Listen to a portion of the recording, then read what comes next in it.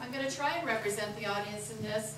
And after we do about 20, 30 minutes of my questions, we want to open the floor up for you to ask your own questions if we haven't already talked about them. I'm thinking that one of the biggest stumbling blocks with getting into social media for everybody here, including myself, is it is simply overwhelming. You don't know where to start. Even though we're talking about Twitter, we're talking about Facebook, where is the best place for someone to start? And I'm just going to pass the mic over to you, give my voice a rest, and let you talk. Gary, what do you think?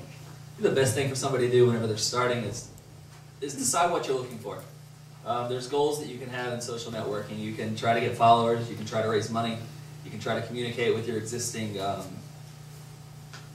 followers or existing people that are participating in your charity, but develop a goal and put it all on paper. And then start doing research on the social networking platforms that you need to be part of. You know, Twitter and Facebook may not be your best options. There may be other smaller niche options that would work much better for you to concentrate your time on. That's good. Lauren, what do you think?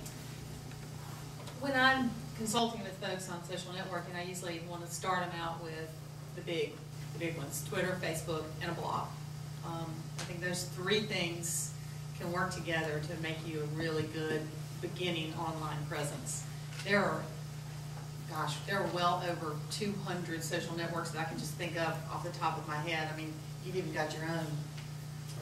Yeah. You made his own Friends of Brian Carter network.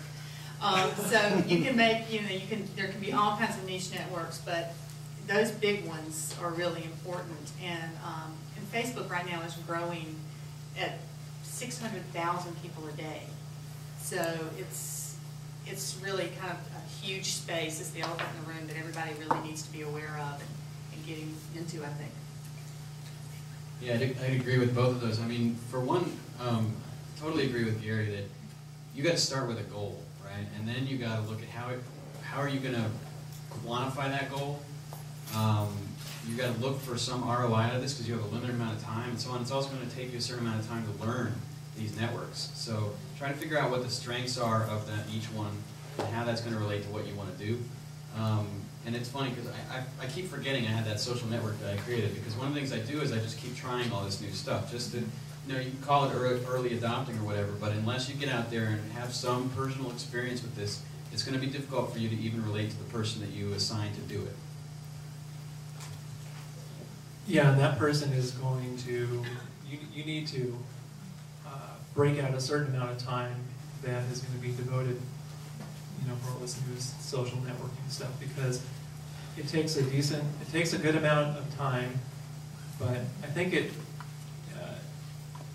grows very slowly, and I think it's kind of dependent on what you're comfortable with. And Twitter is a great way to sort of dip your toe into the social networking waters. Another question?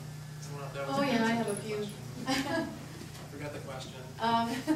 Well, I know that there's some big players out there. We saw some logos up on the screen a little while ago. We're talking about Twitter and Facebook mostly, but of course there's MySpace, which everything is evolving out there. But I guess what I'd like to get a sense of is what the basic differences between these various social instruments are. Okay, Lauren's nodding her head like she has an idea about that. She's just begging for the microphone. Always. I'd like to get a sense of, like David is saying, Twitter is an easy step, but it's very, very different than Facebook. And the return that you get from Twitter is a different kind of return than you get from these other things. So, Lauren, why don't you comment on that? I can't remember who said this, but so it wasn't my original idea. But the idea that Twitter is more about finding new people that you don't know, and Facebook is more about connecting with existing friends and then using that network to kind of work out. So that's one of the major differences. I think of all of the people that I'm friends with on Twitter, when I first started, there was only one person that I actually really knew. And then it was a great tool for me to meet new people, so it's been good. Well, yeah, they all have different strengths. Like on Facebook, you could create a fan page or a cause page or something like that. If you don't have a website and you want to send people there, you could create a Twitter account to reach all these new people, and then guide them to that Facebook cause account, right? And then once those people sign up, then you can mail them. You kind of need a bigger strategy, I think. But they all are different pieces. They all have different strengths. So I don't know. You're going to have to construct some kind of strategy that gets them all together. Right, and they all work together. I mean, the real strength of a good social networking plan is that you're using all of the tools. Maybe YouTube, and you're linking back to all of your other networks, and your Twitter is linking to your Facebook, and your Facebook is linking to everything that you're doing out there.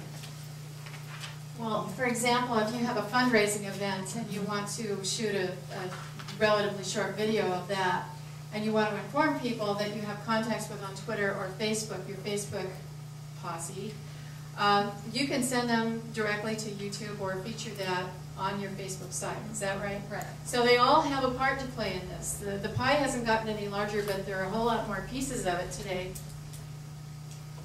Let's see, what are some of the nonprofit social media stars that are really doing it up right out there? Has anybody run across nonprofits in the social media realm that are making things happen?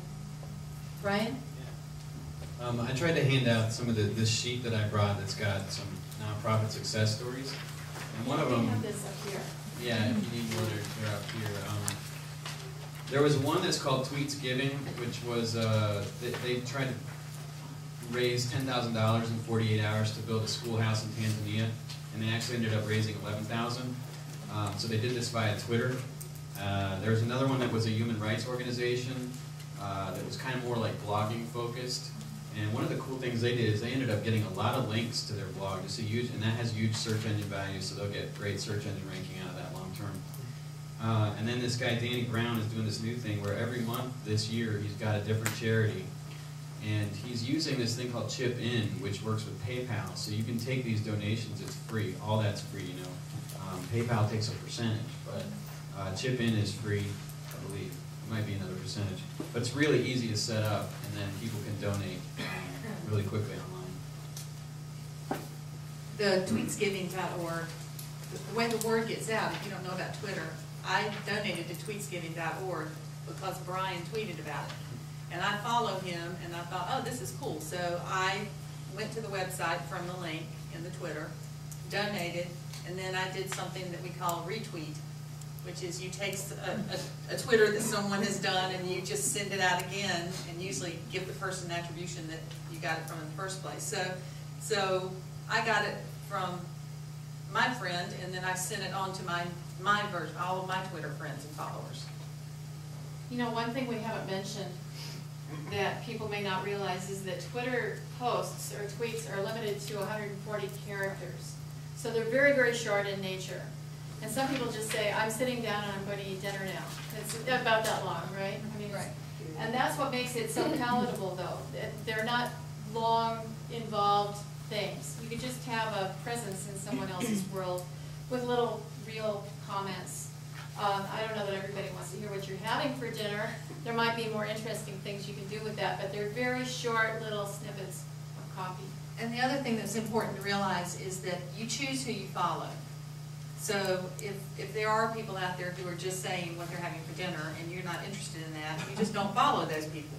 So you find the people that you're interested in and are doing things that you're interested in. Yeah, and the other thing, like was mentioned earlier with the Zappos guy, when we were starting this K-Buzz, this Tweets Giving thing, this marketing company, K-Buzz contacted me, and we, with a few other people, tried to get this guy, Chris Brogan, to tweet about it, because he, at the time, I think, had like 150,000 followers or something.